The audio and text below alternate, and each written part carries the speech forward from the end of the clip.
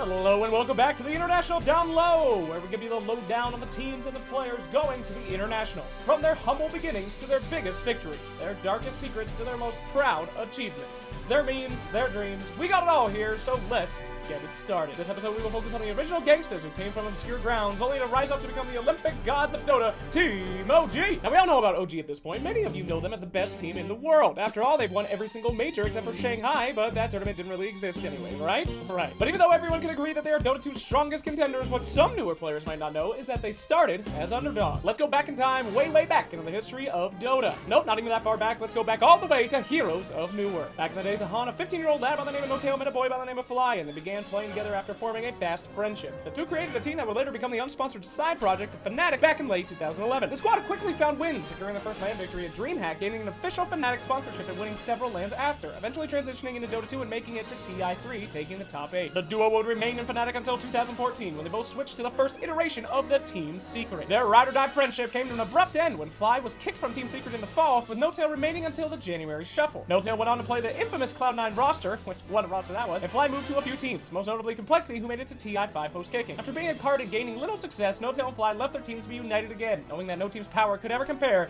to the incredible force of their friendship. The duo formed Team Monkey Business, with Notail bringing in Crit, a Danish support prodigy, and Fly bringing in Moomeander, who had played within Complexity and who happened to be a longtime rival of Notail back from their Han days. The gang had been formed, but they were missing one more. That's when they found the baddest boy in all of Euro-ranked Dota, the rising star of the rankage, the Mad Murderin' Miracle. A team of old friends, bitter rivals, and new blood. The gang dropped the Monkey Business Monkey-er after less than impressive placings in WCA and prepared for the first ever Dota Major, becoming the mysterious OG. What does OG stand for? Some will say it's the original gangsters, and some will say other things. Some people say orangutan ganja. I say I don't fucking know. But despite what it means, the team adopted a serious no monkey business attitude, and they went into the biggest tournament they had ever attended. The Frankfurt Major looked like it would drive by the new squad and leave them for dead. They had a rough group stage and immediately lost to Vega, putting them in the lower bracket from day one and leaving them with only one loss before they were removed from the competition. What does a team do when their backs are up against a wall? Some may crumble under the pressure. Many will try but fail. OG? They nutted the fuck up! Fly began drafting like no one else, including the team, had ever seen before in the patch. A draft consisting of out-of-meta heroes, forgotten warriors like Huskar and Meepo, and playing in an aggressive counter-initiation style, heroes and lanes unlike anybody else at the time. OG's unique drafts, completely new playstyle, and outstanding plays kept them alive to the lower bracket. But despite playing every wild card they could and fighting with the ferocity of a junkyard dog with nothing to lose, they were still expected to go down. But they didn't. Win after win, with death one loss away, OG came out of nowhere, busting caps and every fool that tried to step up all the way until the finals, where they had to face off against Secret, led by the one man that had torn them apart. Team Secret and Puppey had pulled Fly and Notail away from their first team Fnatic and then kicked them to the curb, splitting up their friendship and leading to months of hardship for them both. But now, the two homies were back with a new crew. The friendship was united and the gang was strong. The fight was on! Notail had said that Puppey was the last boss before the tournament had even begun, and now it was time to throw down against the old crew. Secret had experience. Secret had wins. They had plans and all the fan support a team could possibly muster. And they got dunked on, homie! In a win nobody was expecting, the newly founded OG went against all odds and metas and won the first ever major. The team went on to fight in several more tournaments, winning Dream League, but remaking their style after it was figured out post-major and experimenting for a few tournaments later. They laid low after the major for some time, but when the Manila Major loomed, they won more Dream Leagues and got ready for battle yet again. Never before had a team won 2 Valve events, and after placing 8th at the Shanghai Major, the people did not think much of OG again. But if there's one thing that we know about the OG squad, it's that they thrive when nobody sees them coming. Domination after domination, OG remained in the upper bracket of the Manila Major, decimating all who came at the Kings. They were the only team who have ever won 2 Valve events and had a hard-fought victory over tournament favorite Liquid. And then they won Boston. And then they won Kiev. The only team that has ever, or most likely will ever, take home every single major trophy. Hell, OG has pretty much won goddamn everything, but that happens later. OG won it all, everything except the one big prize. The International. The one thing that they could never get their hands on. The big win. Surprisingly, despite their incredible records and glorious victories, OG has only made about $5 million in prizes. TI winners EG have netted over double. OG wanted TI, and despite being the favorites for the event and despite winning everything, they got hit hard. Going into the losers bracket immediately after and getting 2-0'd by TNC in one of the greatest upsets in TI history, the crowd cheered for TNC beating the big bad OG boys, but the team took the loss heavily and brutally. Miracle and Crit, two of the best players in the world, left the squad shortly after the loss, with Moon later being kicked. It was hard on them all, with Moon going as far to say, I guess the whole friendship and rainbow thing is bullshit. It was the darkest moment for the team, and it was just 2 of them again, the old friends Notail and Fly. But just like Frankfurt, their backs were once again against the wall, and we all know what happens when OG is the underdog. they bite back. First thing was first, they needed a new offlaner. Moon was a huge part of their playstyle, and as their Shaker pretty much won them Manila, so they needed somebody with just as much aggression and insanity. They found their replacement and more in S4, a TI3 winner. S4 knew the duo after playing with them in the first iteration of Team Secret, who just kinda showed up on the doorstep post TI6. Alliance did just as bad if not worse than OG at TI6, but S4 in his infinite knowledge knew that he could succeed with this squad. S4 doesn't speak to people that don't win TI, so the transition was indeed difficult, considering he had famously been one of the world's leading mid player, but S4 adapted and thrived. Next, they needed a new support, and out of all places, they found one in Jerax. Jerax had been a goddamn nightmare in Manila on Team Liquid, his plays giving OG the most trouble they had ever had to win a major. But this must have been what drew him to the team, and leaving behind his blood brother Matama Man only seemed to make him stronger. Finally, they needed a new Miracle. How exactly do you replace a Miracle? The kid was considered one of the greatest players the game had ever seen, the 9K God. For a while, OG's entire playstyle was simply called the 4 Protect Miracle. They would need to find a famous mid, a mid so experienced and wise that he could surpass the unsurpassable. And they found it in a untested 16-year-old teenager from down under, subbing for IG, Anna. And thus the squad was reborn, and they went right back to kicking dicks, winning every single major after and a slew of other tournaments. After their darkest hour, through friendship, dedication, positivity, and skill, the team came back from the brink of death, immediately returning to be a force of unparalleled power. But TI rears its head again. The greatest challenge, the event that almost broke the team but made them stronger in the end. OG is no longer the underdog, forgotten in the minds of the players and the fans alike. No, they are now the Titans, men with the targets on their backs, the proven best team in the world. Every single organization, every single team will be pouring over their replays, printing packs of stats, and working day in and day out for thousands of hours to find any tiny mistake that they can exploit and to beat them in the biggest prize pool in Dota history. But that's the problem. OG knows this, and that means that their backs are once again up against the wall. They know the whole world expects them to crumble under that pressure, and just like always, when the world puts OG in an unwinnable situation, they are ready to fight. But can they take that one final goal? We will find out soon. But for now, let's take a look at the players on this colorful team and see what they bring to the Mighty Green Giant.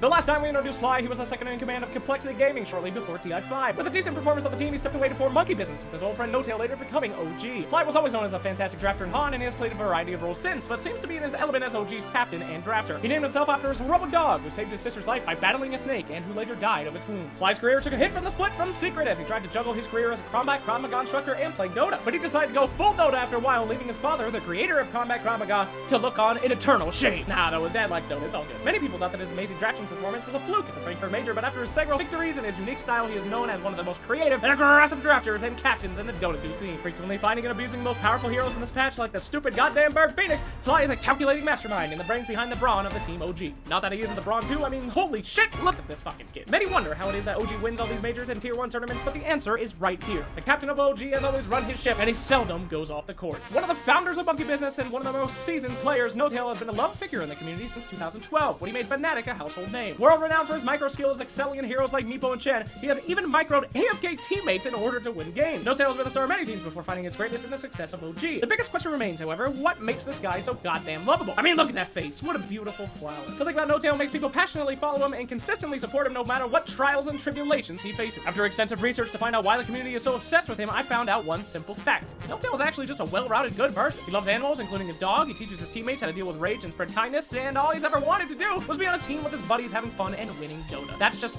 God damn it, he's just a nice boy. Always down to do interviews, always down to cast, and always down to do show matches, always down to have a smile on his face. No-Tail is the best friend that we've all never had. One of the best representatives Dota has to offer, his story is one of hard work, friendship, and triumph. No matter where you come from, no matter what hardships are in your way, in Dota, anything can work. My God, we have covered S4 before in our Alliance video way back, but things have changed for him drastically since. The rock that held Alliance together through sheer skill, S4 did what many people deemed impossible, going from a mid-role to an off-laner. You see, most people can carry to support, mid to carry, but the off-laner is a whole different animal. You need to have it all to off-lane. Survive 1 against 2 in the lane, know when to gank, how to gank, when to fight, who to help, how to farm. Many offlaners spend their entire careers in that one position, perfecting it and improving it until they are masters. S4 looked at that position, one that played drastically from his own, and said, fuck it, and learned how to do what takes people their entire professional careers to achieve in just a couple of weeks. Now I know what you're thinking. This is just S4, that quiet Swedish guy, Bulldog's soft-spoken friend, but that is just his public persona. The truth is that he is a cold, calculating genius that pro players talk about in hushed whispers at the ends of events. I have personally heard players talk about being on S4's team, how he will tell them what an enemy will do in a team fight, what he will do to counter it, and how they will win a team fight 10 seconds before it happens from an enemy smoke gank. The son of Magnus has become one of the most terrifying figures in all of Dota on OG. Merciless, calculating, and unstoppable. He remembers the $1 million dream. Extreme Carl. He doesn't care about items and uses the same ugly-ass common axe weapon for 3 years. His voice is not recordable on Valve's highest-tech microphones, even in true sight. He has seen the best of Dota, he has seen the worst of times, and he has come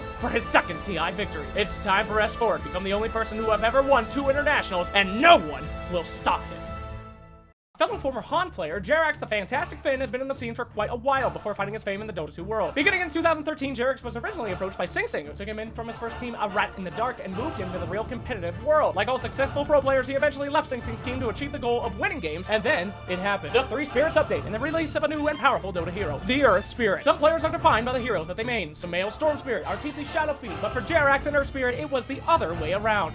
Earth Spirit was defined by Jerax. He played the hero with such skill and intensity that the hero was molded around his standard. 78% win rate, 26-game win streak. He saw the hero in ways that no one else could, and became a household name because of it. People told him that he would never really be a pro if he just grinded one hero into utter perfection. He set out to prove them all wrong. Eventually, he returned to pro play, bouncing from team to team, finding his greatest success in 4 anchors plus Sea Captain, a Finnish squad with Matumba Man, the real-life Sea Captain, and 4 other anchors holding him down. Eventually, he left the team for others like Team Tinker, but never found results of friendship like the one he had with Matumba. This led him eventually to form 5 Jungs, with his old friend Matumba and a recently left right Kuro and mysterious mercenary Mind Control. The team was picked up by Liquid and the rest became history. Jerax and his friends put Liquid on the map and turned the team into true contenders for the first time in a very long time. With his skills revered, his team respected, and his wins rolling in, the world was Jerax's oyster. But one team stood in his way consistently. The Bastards from OG. He fought them mercilessly in every single event, and after they won the Frankfurt Major, he beat them at the defense. They were his greatest rival, and it all accumulated at the Manila Major, where he faced OG for first place. But Liquid couldn't hold water, and the team never recovered, placing 7th at TI6. The time had come for Jerax to leave his Liquid and his friends he had made there for something greater. But why did Jerax leave for OG? I might go back to the old saying, if you can't beat them, then you join them, and then you murder your old friends. Perhaps it was because he thought they were a stronger team. Perhaps he wanted a challenge, but I like to think just to myself that he joined OG because it had the same colors as goddamn Earth Spirit, so he was fated to. With Jerax on the squad, OG quickly and effectively replaced the patient style of Crit with the insane aggression and skills of Jerax, and they began to see major success ever since. Matu and Jerax are still friends through it all, even to this very day.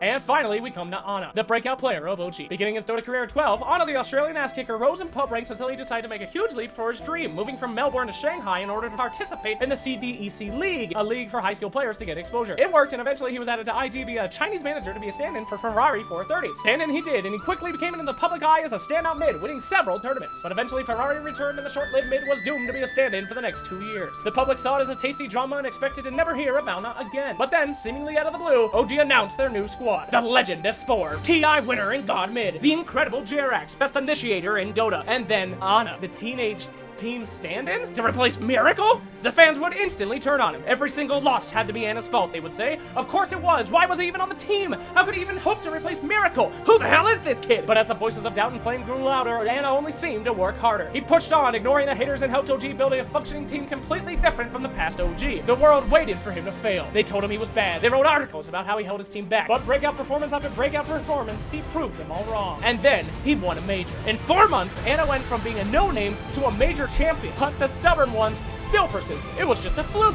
It was everyone else on the team. So he had to do it again. His standout mid performance won OG their long-awaited Mystic staff at the Kiev Major. Taking the lead in the Game 5 finals, Ana took the reins of the team in the most challenging hour at the Major, hitting ward spots, directing team movements, and overall boosting the team with confidence when they needed it the most. Despite all this, there are still a few out there, people that doubt Ana's skill, still clinging to the notion that some kid could never defeat the legacy of Miracle, but that number shrinks every day. Because like OG, Ana never gives up. He has never needed the pity or the admiration of others. He has only needed to show the world that they were wrong. And with every win, he gets to show the world that he was never meant to be the sub. He was never meant to live in people's shadows. He has and continues to be his own man. A man that wins. Normally we would end the episode here, but there is one more person that we need to talk about. The big secret behind OG. In every interview and every post-match game after a big win, the OG guys always attribute a large portion of their victory to one man. Effing Mad. If there's one theme to OG, besides being the underdog, besides being the champions, it is redemption. Why No Tail rising from their past to find the most successful team in Dota history. S4 rising above where anyone thought he could go without alliance, and Jerax showing that leaving Liquid was justified. And Ana proving the world wrong. But Mad's story is 1 year's making, and his redemption came when it seemed like it may just never happen. Mad started his career in 2012, going going from team to team looking for his own big win. He was an idea man, constantly rethinking and reshaping the meta, but every time he got close, teams would start to crumble. Every time he was a favorite, there would be a catastrophic team failure. People started to blame him. People started to say that his ideas, the way he played the game, were not innovative at all, rather just ineffective. Most pros would give up after so many 3rd, 4th, and 6th place losses after a few months. Mad hadn't gotten to 1st place in 5 years. He went from being a player to an analyst to a coach, knowing that the way he saw the game was the right way after all. But people laughed at him and called him a has-been. But one day, after getting off the panel at the Shanghai Major, he decided to coach OG. Mad has always looked at the game a little bit differently, and his teams typically fall apart. But when he found OG, he finally found a friendship that wouldn't break, a team that would respect his thoughts and let him guide them without the questions. They have won every major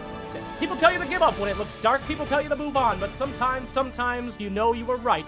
And if effing Mad and OG are any proof, sometimes all it takes is just to make the world listen. Well, that's it for the TI Down Low. Thanks for watching, and thank you all for the support. These guys over here supported me on Patreon to make this vid possible, and they even got to help review it and check for factual inaccuracies along with Twitch chat. So, if anything is wrong, it's all your fault, not mine. If you want to be part of that fun, check out the Patreon in the description of this vid, or just check me out on my stream whenever you want. Special thanks to our intro guy, David, who made those wonderful graphics, our wonderful editor, Casmer, and of course, our new guy, the sound dude, that's the Sprite, who made the beautiful noises that you heard at the beginning of the video. Thank you everybody for watching, and I hope to see you and OG at TI 7.